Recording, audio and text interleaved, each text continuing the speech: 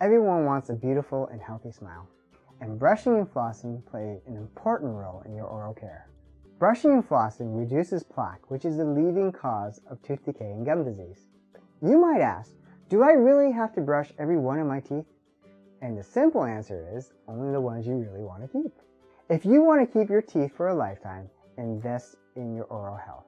It's really important that you take the time to brush your teeth twice a day and floss at least once a day to get all that plaque off your teeth. I know a lot of people don't like to floss, but flossing is so important. You miss almost half of the plaque in your mouth if you don't floss. Just remember, eating without brushing and flossing after is like doing number 2 without wiping after. Make sure you use a soft brush, and make sure you replace it when the bristles start to flail. Remember to see your dentist regularly and eat healthy.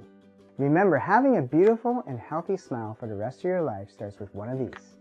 I'm Dr. Jesse Chai at Bradford Family Dentistry, and we love to see you smile.